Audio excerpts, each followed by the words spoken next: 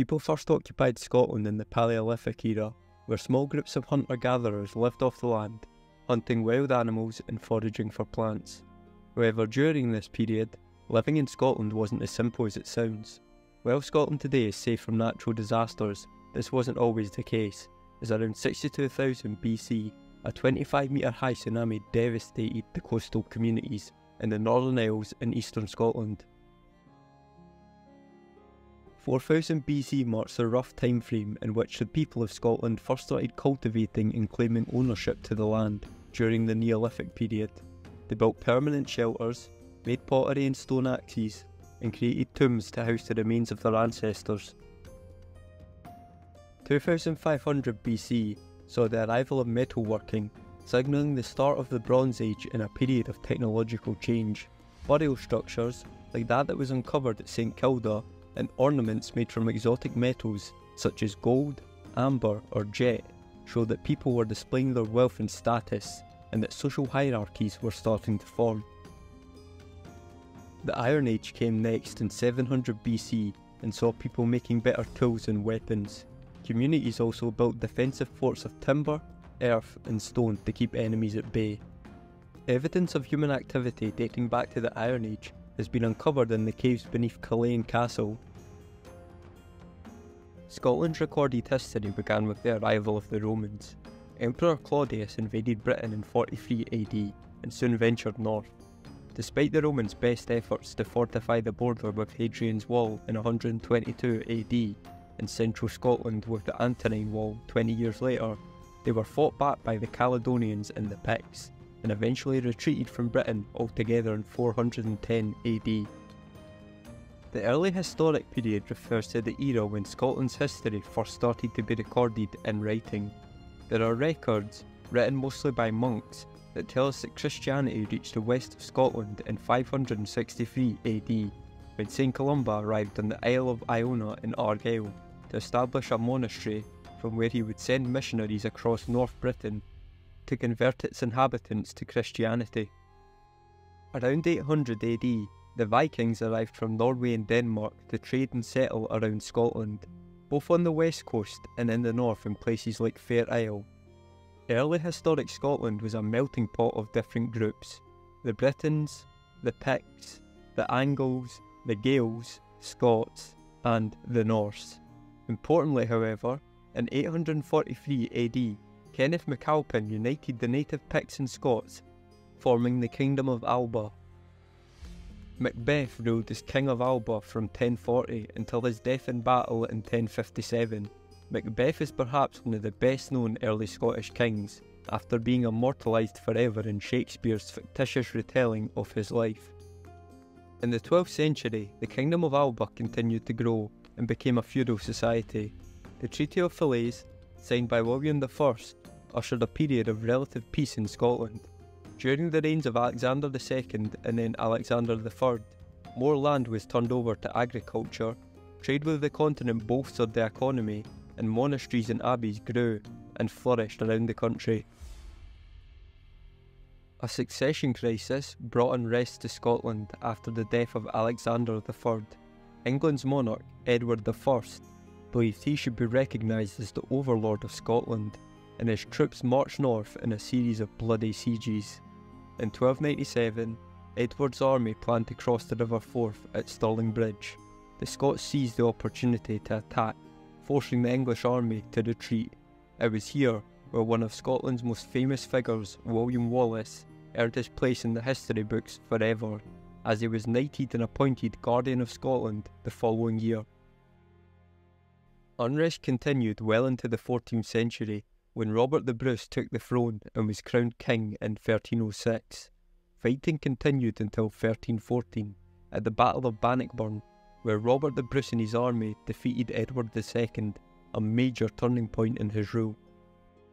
In 1320, the Declaration of Arbroath proclaimed Scotland's status as an independent sovereign state. The declaration was written in Latin, signed by Scottish barons and nobles, and was sent to Pope John XXII. Though its effect was largely symbolic, the powerful declaration remains an important document in Scottish history. Many historians believe it inspired America's founding fathers to write the United States Declaration of Independence. 1450 marked a renaissance in Scotland, as the cultural, intellectual and artistic movement that took hold around Europe brought significant changes to Scotland. Education, intellectual life, literature, art, architecture, music and politics all advanced in the late 15th century. Perhaps Scotland's most famous queen, Mary Queen of Scots, was just 6 days old when her father died and she was crowned in 1542.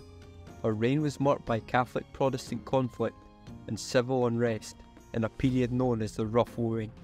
In England, worried about the possibility of a Catholic plot against her, Elizabeth I imprisoned Mary, and later, after almost 19 years of captivity, had her executed at Fotheringhay Castle in Northamptonshire in 1567 at the age of 44. In 1603, James VI succeeded the throne at just 13 months old after Mary was forced to abdicate. When Elizabeth I died with no children, James VI succeeded the English throne and became James VI of Scotland and James I of England, in a historic move that's now known as the Union of Crowns.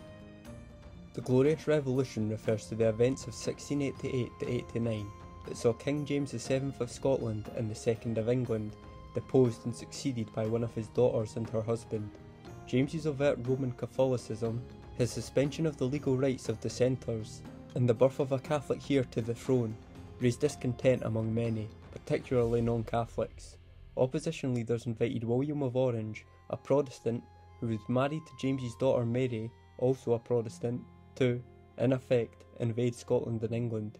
James's support dwindled and he fled to France. William and Mary were then crowned joint rulers.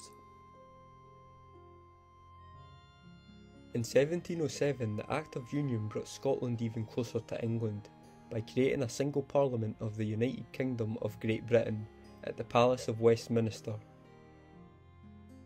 The late 17th century and early 18th century saw numerous Jacobite uprisings, such as in 1689 and 1715, ultimately having little success. The Jacobites believed the Stuart dynasty were the rightful heirs to the throne. The Battle of Culloden in 1746 was the final Jacobite rising and the last battle fought on British soil. The Jacobites were no match for the Hanoverian army. The battle lasted just an hour and the Jacobite army was brutally crushed. Shortly after the defeat of the Jacobites, a period known as the Highland Clearances began. A number of laws were introduced to attempt to assimilate the Highlanders. Wearing traditional tartan attire was banned, and clan chiefs had their rights to jurisdiction removed. The ideas of philosophers living in Scotland during the Age of Enlightenment shaped the modern world. The intellectual movement sought to understand the natural world and the human mind, and ranged across philosophy, chemistry, geology, engineering, technology, poetry, medicine, economics and history. Figures like Thomas Hobbes, David Hume, Adam Smith, Robert Burns and Sir Walter Scott are still celebrated for their achievements today. At the beginning of the 19th century, industrial advances and wealth accumulated from the trade of tobacco, sugar and cotton bring about the dawn of urban Scotland. The country shifted from rural to urban, and huge towns, massive factories and heavy industry took hold. Mining, shipbuilding and textiles were very important to Scotland's development during this time.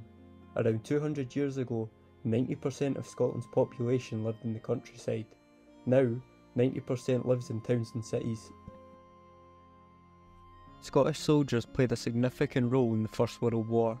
The Germans were so intimidated by Scottish soldiers that they referred to them as devils in skirts or ladies from hell, in reference to their fearless fighting style and traditional kilt attire. Glasgow's Clydeside was an important centre during the war. Products from the shipyards, steelworks and iron foundries were vital to the war effort. Likewise in the Second World War, the Scots were notable contributors to the fight against Hitler. The Clyde, for instance, became Britain's main port, with more than 52 million tons of munitions and supplies landing there. The war brought about death, misery and destruction to Scotland on a huge scale, but it also helped to make Scots of all classes rub shoulders with each other and to give the economy a lift it desperately needed after the dark years of the Depression. 1967 saw the drilling of the first North Sea oil well, which was considered a massive industrial achievement of the time, creating a huge supporting industry in Scotland and giving the UK access to oil made at home for the first time. Also in the same year, Glasgow-based football team Celtic became the first British football team to win what is now known as the Champions League, doing so with an all-Scottish lineup. In the 1990s, films like Braveheart and Trainspotting helped to establish Scotland as a cultural powerhouse. Authors, artists and musicians from Scotland were enjoying renewed success. The global phenomenon Harry Potter was written in Edinburgh, and in 1997, scientists from the Roslin Institute successfully cloned the first mammal from an adult cell, Dolly the sheep. Politically, the calls for more devolved powers had been growing for decades, and resulted in a referendum in 1979. A second referendum was held in September 1997, with the vote delivering greater powers. In 1999, the Scottish Parliament reconvened for the first time in nearly 300 years, ushering a new era for the Scottish people. The Scottish Parliament building at the foot of the Royal Mile officially opened on the 9th of October 2004. In 2012, the Edinburgh Agreement was signed by Scotland's First Minister Alex Salmond and the UK Prime Minister David Cameron. It paved the way for a once-in-a-generation referendum on Scottish independence in 2014 by confirming the Scottish Parliament's power to hold a vote that will be respected by both governments. On the 18th of September 2014, the people of Scotland voted. In response to the question, should Scotland be an independent country, 45% voted yes and 55% voted no. The Glasgow Climate Pact was adopted at the COP26 UN Climate Conference in Glasgow in November 2021 to help tackle the global climate emergency. COP26 was attended by world leaders, climate experts and public figures from nearly 200 countries. That concludes my timeline of Scottish history. While I couldn't cover everything, many of the key talking points from Scottish history were addressed. To finish up as a bonus, here are a list of Scottish inventions alongside the dates they were invented.